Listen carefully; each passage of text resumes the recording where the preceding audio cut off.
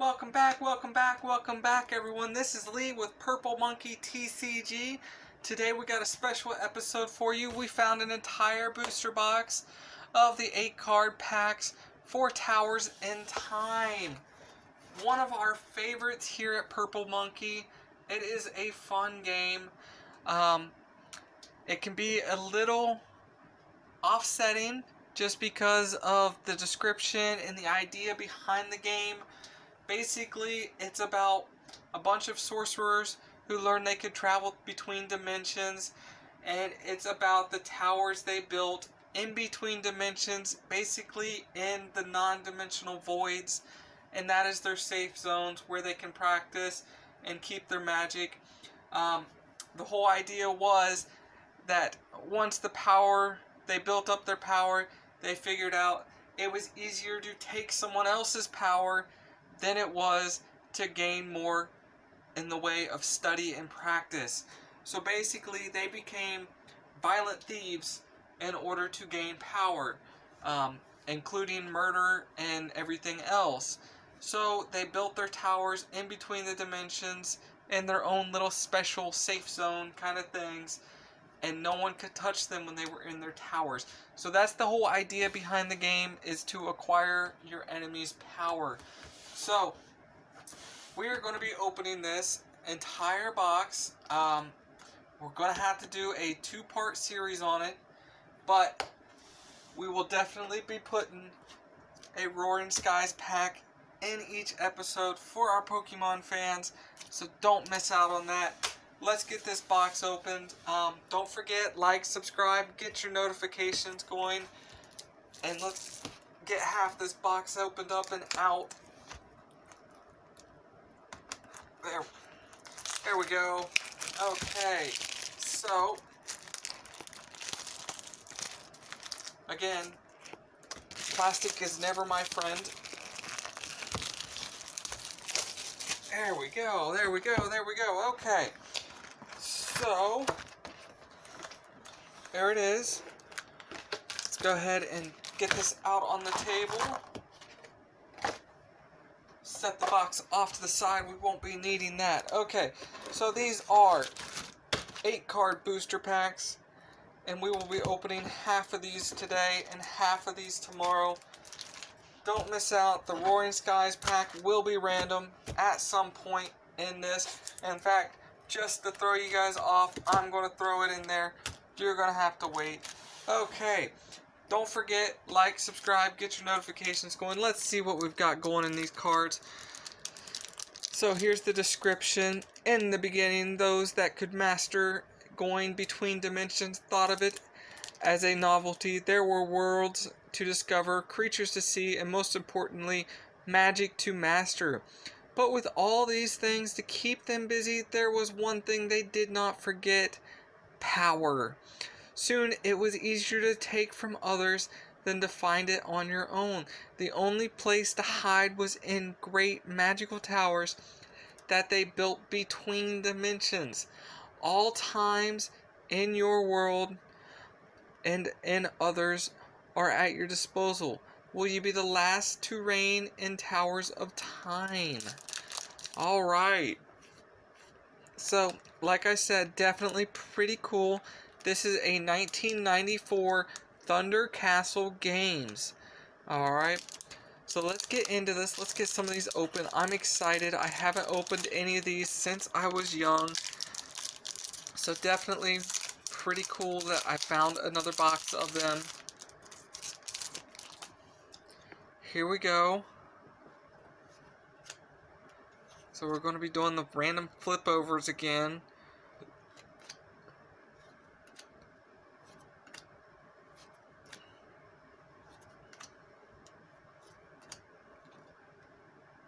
Alright, so we're just going to flip through these. I was never really impressed much with the artwork. They definitely were more on the kind of cheap looking side, but they made up for it with the fun of the game. I don't really remember how to play much. All I remember was I was young. I mean, we're talking maybe 8 to 10 years old, and I was playing mainly just with my one of my best friends. It was his older brother played, and he tried to teach us, and I was the only one that actually paid enough attention because I was into this kind of stuff. So, pretty cool. Bringing back memories.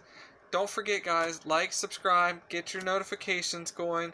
I will try and get a video of the play on this game just because I remember it's so much fun. So as soon as I can get some players together, I'll get that video up. Again, I'll be posting a player board at my local game store, so it shouldn't take too long.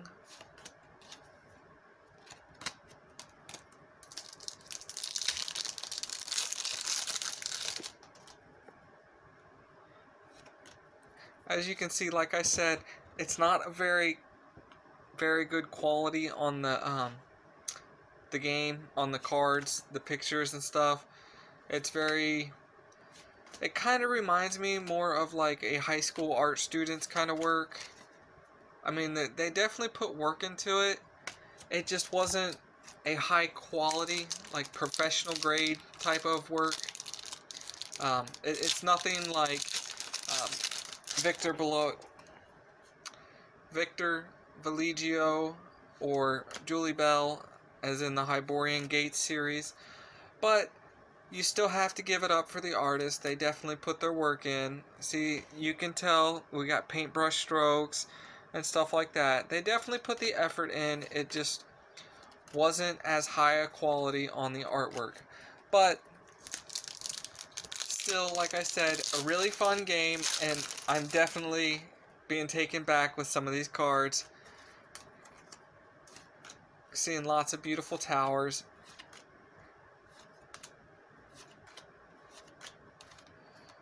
Lots of the same cards over and over again, but that's to be expected.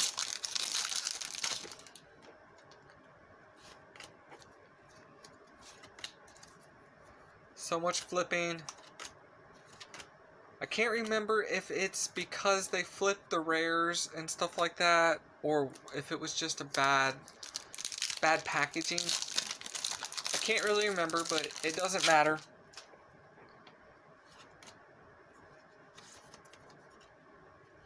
So like I said, we're seeing lots of the same cards over and again, which is fine. Alright, so guys, don't forget, we have our Facebook page. It's up. It's still under construction, but it is available for view. There's not going to be much on that because our person that deals with that has been they haven't been basically in the office for a little while. But that's besides the point. So as soon as they can get back to it, the page will be up. I mean, it's up now, but we'll be adding stuff to it. We'll also be putting stuff up for sale. We have lots of stuff we opened up that we didn't really need. There will be some pins and some extra stuff. Maybe some of the Pokemon coins and stuff. We've got packing sleeves or playing sleeves from like Yu-Gi-Oh! And some other stuff. Just keep an eye out. There will always be new stuff. Some of our extra graded cards will be going up there as well. So keep an eye out for those. And don't forget, guys, like, subscribe, get your notifications going.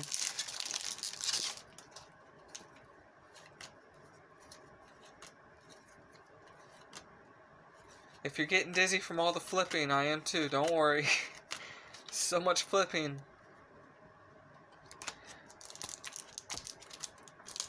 I'm going to try and speed this up. We got quite a few of these to get through.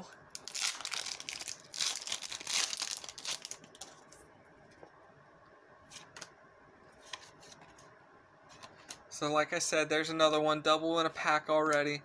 But we are seeing some new stuff. So pretty cool on that. Some of these cards I've never seen before, but I only had like 3 of these packs growing up, so it wasn't really enough to even play with. Well, we always played with his extra decks.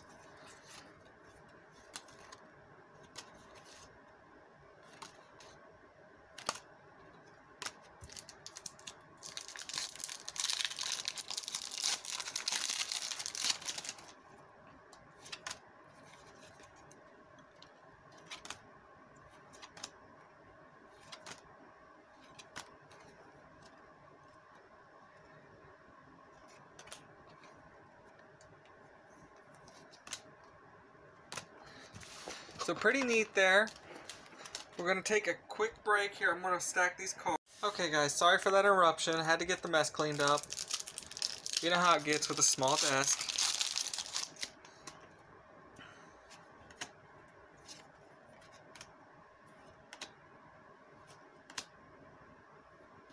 This was always one of my favorite cards. I love the way this was drawn. It always reminded me of a very cartoony thing I used to watch. I can't remember the name now, but the characters had this big, long, tall head, just like that. And it always reminded me of that, and I loved it. So nothing creepier than a face on a leaf. Would not want to see that in real life. Kind of reminds me now of the fact that they're basically turning people into trees when they die. Yeah, it's a little weird. They're like eco urns or something like that. Basically, they use your ashes to fertilize a seed, and your family goes and plants you, and that's going to, in my mind, create a haunted forest, and that's not something I want to see.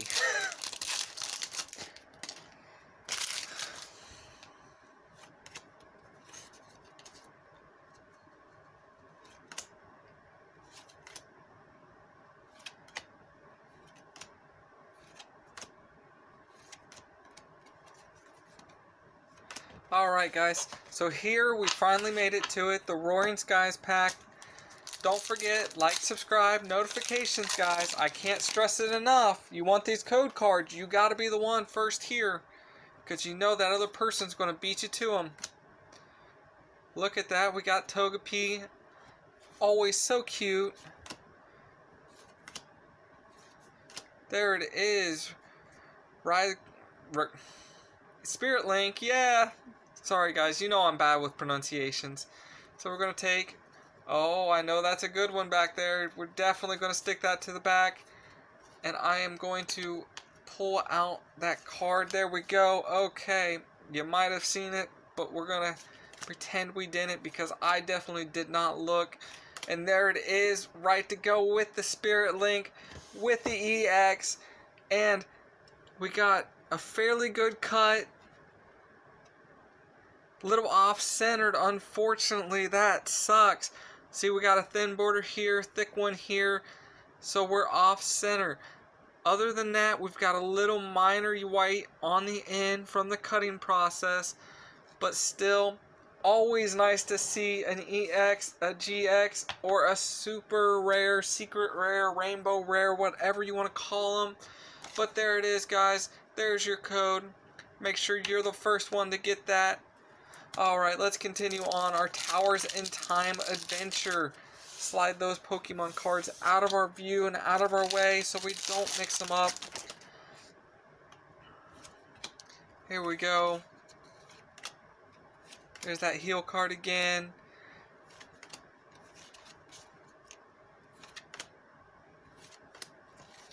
Alright. Continuing on. Don't forget guys, in the comment section, I want to hear from you. I want to know about some of those fun games you used to play, some of those new obscure games, and some of those classic games that just did not take off. We want different ideas of ones to do episodes on. We want to know why you like them. We want to know what made them great, and we want to know what made them not take off. Also, we definitely want to know about the ones that took off that just no one knows about. New, old, it doesn't matter. We just want to hear about them so we can get some and show you guys and share it with the world. We love trading cards, and we want to help promote the industry better.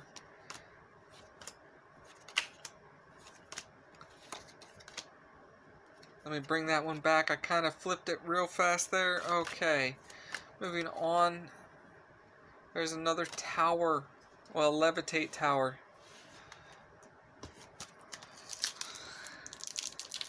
We just got a couple more here to get through.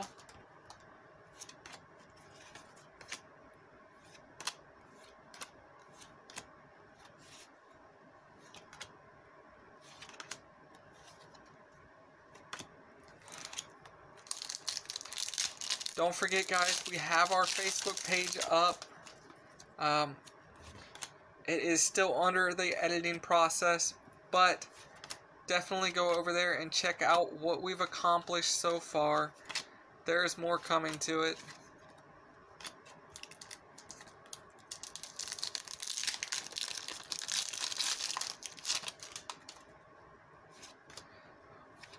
One of the only things that really disappointed me about this game, besides the low quality of the artwork, was the fact that there's just only 8 cards per pack. You kind of feel like you're not getting anything out of it. You know, especially with today's packs where you got 15 in a standard pack. It's kind of like the Yu-Gi-Oh! First editions where you only get 5. At least they made theirs foil cards, and of course first editions, though most of them aren't really worth what a real first edition is worth, just because they're easy to get a hold of. But like some of the other games, Yu-Gi-Oh! Just doesn't hold value. You gotta definitely get something good, but really, that's with most games. Alright guys, last 2. We'll get through these.